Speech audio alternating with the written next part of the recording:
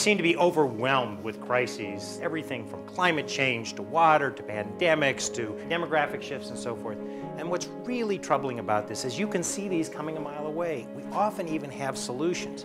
And yet, for some reason, we as people and nations are unable to act in time. Everyone looks around and they see things like climate change, and yet we're not acting on it.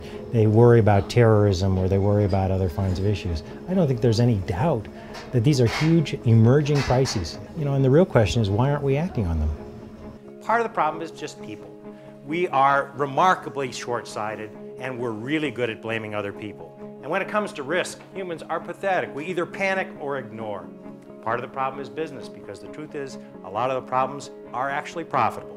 And when business knows that they might be called upon to sacrifice disproportionately, they can be very effective in saying, but the science really isn't very clear, or we're going to lose jobs, or there are much better solutions. We're on your side, but just not that side. But here's good news. We have, on occasion, actually acted in time and solved problems. We used to talk about the hole in the ozone layer, and yet we don't anymore. Why is that? Partly it was the picture of the hole in the ozone layer. We did something to make a future problem visible, literally visible today. And part of it was that a company called DuPont developed an alternative to the CFC refrigerants. And so they suddenly had an incentive to work with governments and to work with the NGOs to find solutions. That's really unexpected.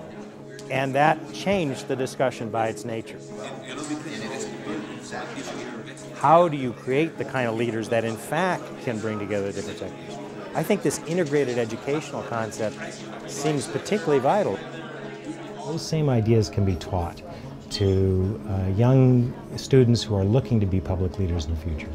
So how do I, or all of us, train and get future leaders who can act in time? Part of it is finding them and getting them. The good news, terrific young people around the world want to do something larger than themselves. Bad news, it's very costly. A, costly to train. B, they don't earn very much. So we've got to find a way to make it worth their while. Of course, then they need a set of skills. They need to know about markets and incentives and risk, politics, really understand how to make politics work, and also the actual work of public management and the like. But the really biggest part of the challenge is training them to actually solve problems. And so we also have to create integrated learning experiences, partly within the teaching realm, and it seems to me also partly by getting people out so that they're dealing with real problems that don't present themselves as just a politics problem or just a management problem or just a analysis problem.